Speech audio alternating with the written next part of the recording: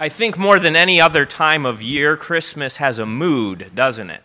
Christmas has a vibe, it has a feel. The traditions that we all observe have a big part in setting that mood. So the Christmas music fills your ears, the Christmas cookies fill your mouth, the Christmas clothes, which you don't usually wear, like a tie and a suit, cover over your body. You can feel Christmas all around you. The Christmas decorations fill your eyes, and the Christmas books and the stories and the movies fill your imagination. And of course, then there's all the stuff that we actually do. All the trips that we take to see Grandma, all the lights that we see around us, it's all part of the big mood. And that's for good, I think, isn't it? It's a good reason that we celebrate Christmas with all the bells and whistles. After all, Christmas is a big deal. It should be. It's not every day, after all, that the Son of God joins himself to our flesh and blood. It's not every day that our humanity is taken into the divinity. Kinda a big deal, right? It's the kind of thing that calls for a total sensory experience. It's the kind of thing that calls for a feast, for a story, for a song, for special clothes, for special decorations, for special guests, and for special everything. For the Lord comes near. But it's possible, isn't it, to miss that exact point? It's possible to get so caught up in the total sensory experience that we miss the whole point. It is possible, and it is pitiful. It is pitiful to have the total sensory experience, to have all the music and the cookies and the clothes and the decorations and the stories and the trips, if you don't have Jesus. If you don't have the heart of the matter, the root of the matter, then you can have a great big tree over you, but guess what? That tree is going to come crashing down. And so we need to be taught again and again. We need to be called back always again to the heart of it all. We need to be called back to Christmas and to the true meaning. And for that this morning, we turn to two rather unlikely fellows.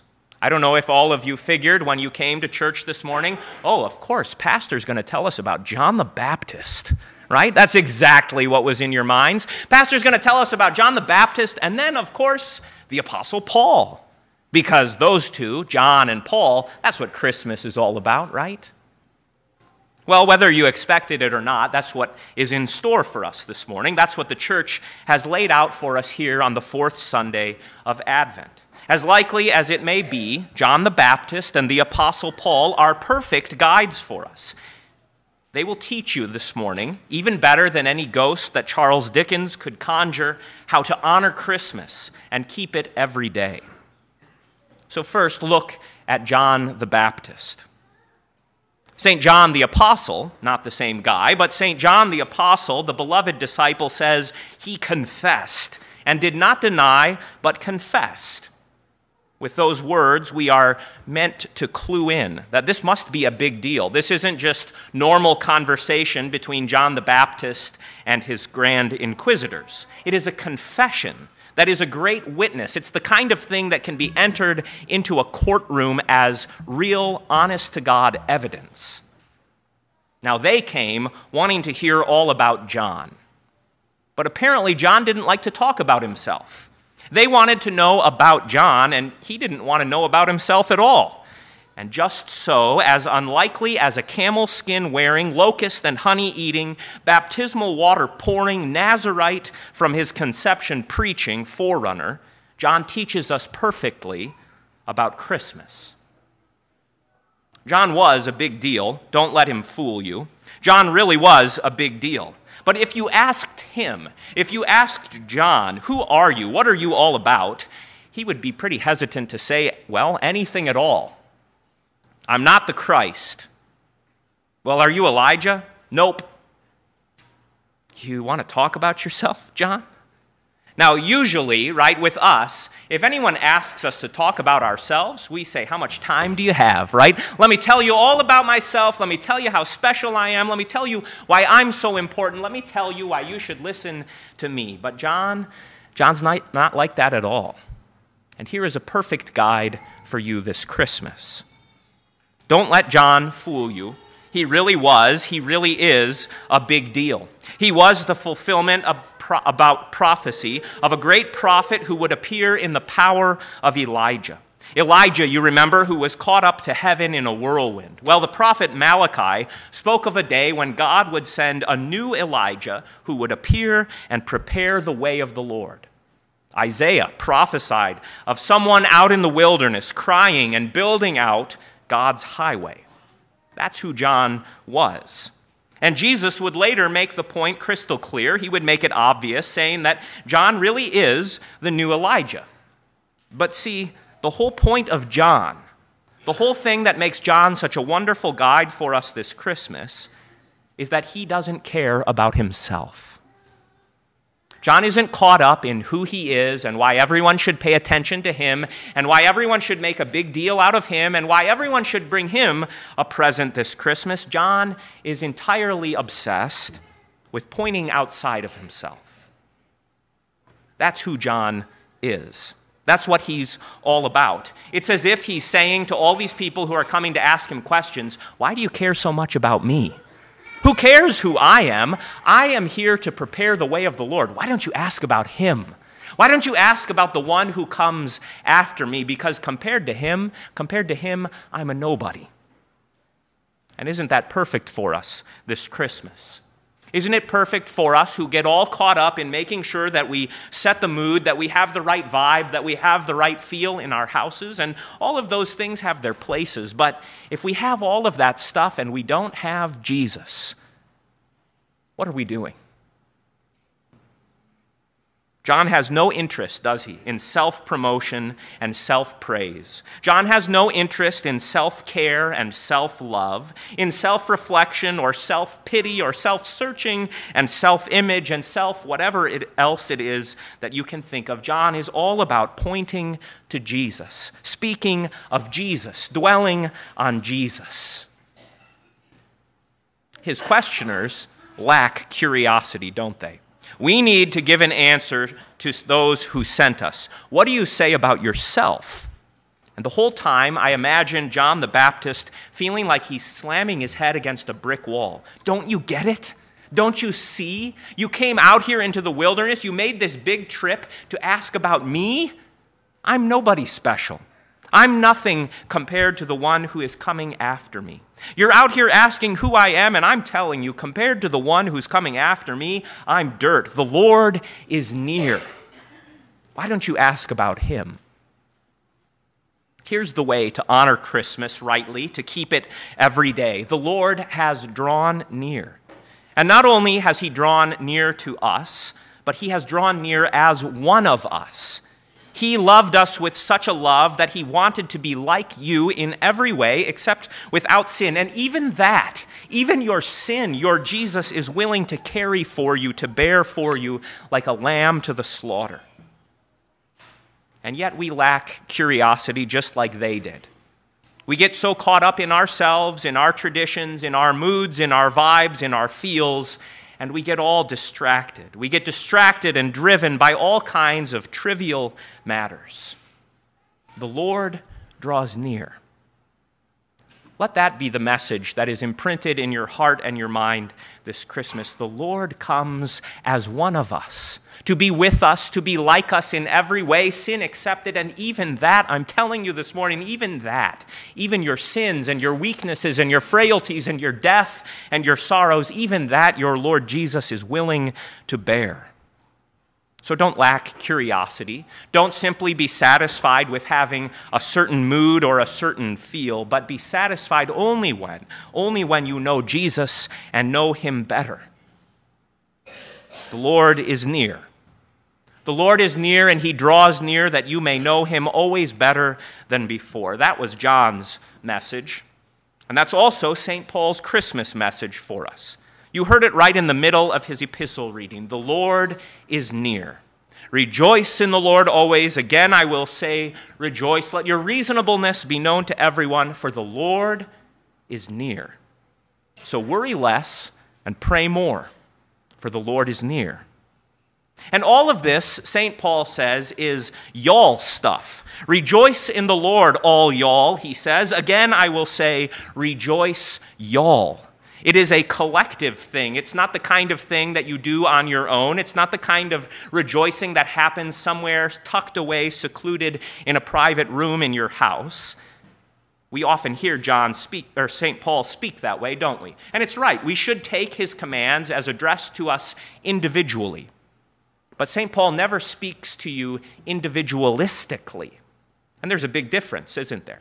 You are called to rejoice, each and every one of you. Let none of your mouths be silent this morning or tonight or tomorrow, but you are called to do it with all y'all. Rejoice in the Lord always. After all, we celebrate this day that God has a body.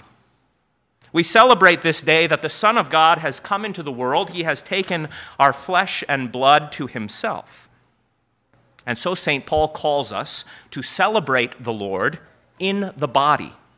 This is the way we keep Christmas the St. Paul way, not with each of us going off to our own private meditation, not even with each of us going off to have happy memories and cute pictures with our own families. There will be a time and a place for all of that, to be sure. But Christmas is a body of Christ kind of thing. And so we have to come together. We celebrate that God, the Son of God, has come in bodily form, that he has not just appeared for a time this way, but that he has come to put on our human form and appear among us with a face, with hands, with feet, with his own voice. So how can we celebrate Christmas apart from his body?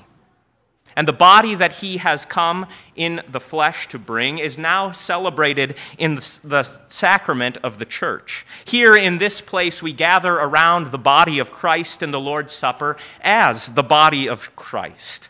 And we rejoice, all y'all, together. Rejoice together then, out loud, with your body and the voice that God has given you. And be reasonable. It's odd, isn't it, that St. Paul says that we should be reasonable and that we have this read right before Christmas. So usually when you think of a Christmas mood or a Christmas vibe, you think of merriness, right? Be merry, be jolly. That's what we usually hear at Christmas. But this morning, St. Paul says that the nearness of the Lord should make us more reasonable.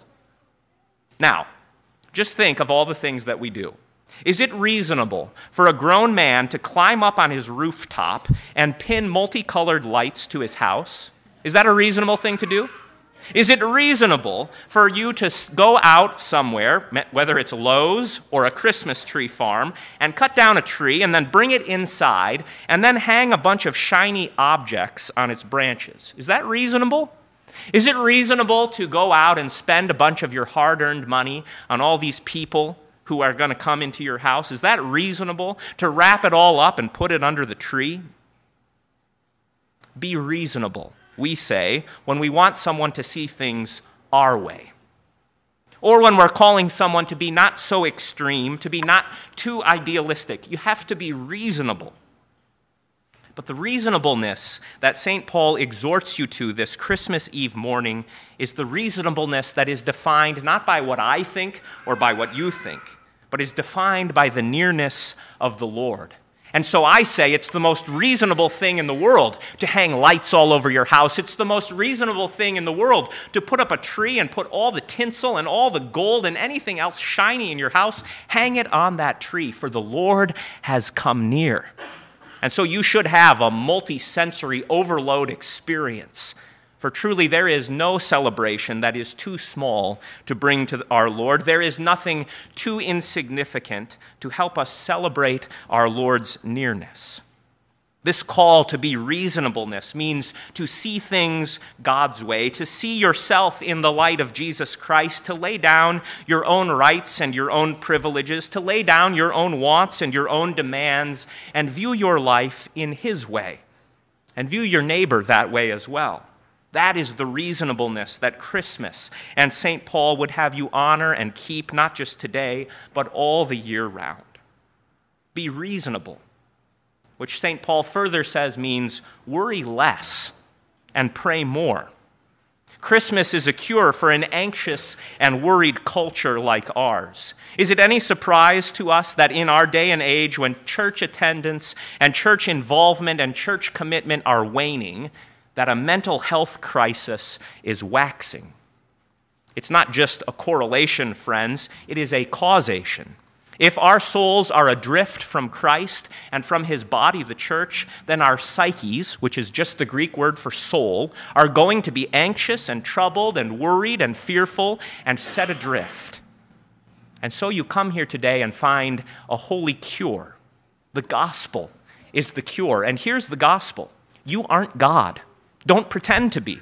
The weight of the world and all of its problems is not yours to fix. It's not yours to bear. Jesus is God, and he has drawn near to you as one of you. He has drawn near to you because he loves you, and so he will be like you in every way except without sin. And what have I been telling you this morning? Even that your Jesus is willing to carry. So let God be God. Worry less and pray more. Cast your cares upon the Lord, for he cares for you. And do it together, y'all. Corporate, bodily, physical, incarnational worship is essential to Christmas. Let your requests be made known to God together with thanksgiving, together in the body of Christ. Our service is sometimes called the Eucharist. I don't know how often we use that word, but some of you have heard it before. Eucharist means thanksgiving. It's another name we use for the Lord's Supper and its celebration. And that's exactly what St. Paul is calling us to this morning, to a life of Eucharistic praise and worship, to a life where you know that you are not alone, where you are here with your brothers and sisters in Christ, and you find that here we are not alone. But the Lord is near. He drew near long ago in Bethlehem, and he hasn't left us since. His ascension was not his farewell, but the proof that he now fills all things.